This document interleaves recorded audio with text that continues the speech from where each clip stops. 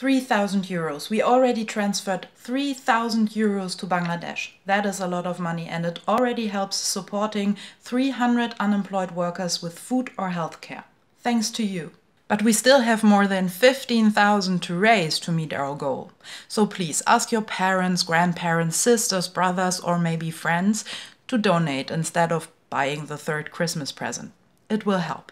And every penny will reach them, we promise. So we will compensate the fees that GoFundMe takes off the donations, and the sum you see on the website will completely be transferred. But let us tell you the whole story from the beginning. The economic downturn caused by the corona pandemic was used by various textile factory owners to get rid of union members. All of a sudden, they had a reason to fire thousands of workers and make them redundant. And it was clear who will be laid off first. Those who have been fighting for better labor conditions. In Sri Lanka, Myanmar, Bangladesh and other low-wage countries, the fired workers fight union busting and now depend on food supplies. These laborers who used to work in the dragon sweater factory lost their income from one day to the next. They received neither missing wages nor legally binding severance payments. They are not getting anything at the moment. Yes, it's a tough time, so they are here and they are.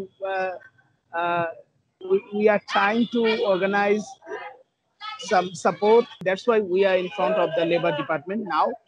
And today is the fourth day of our sit-in stage protest. I'm not going to accuse only and particularly our owners.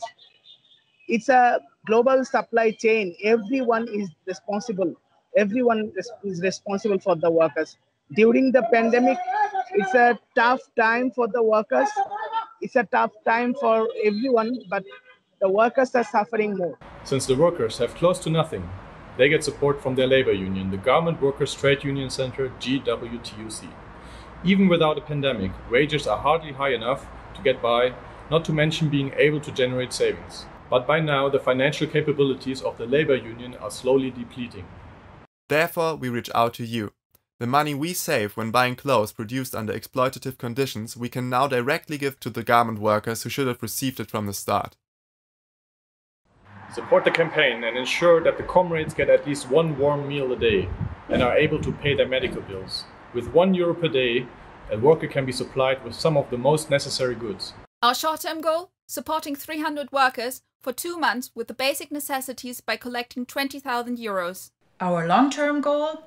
Secure incomes for all with wages that enable a good life. And finally, ending exploitation on all levels.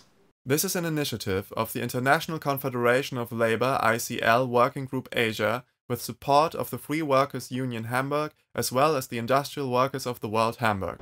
Solidarity is our weapon. United against the dragon.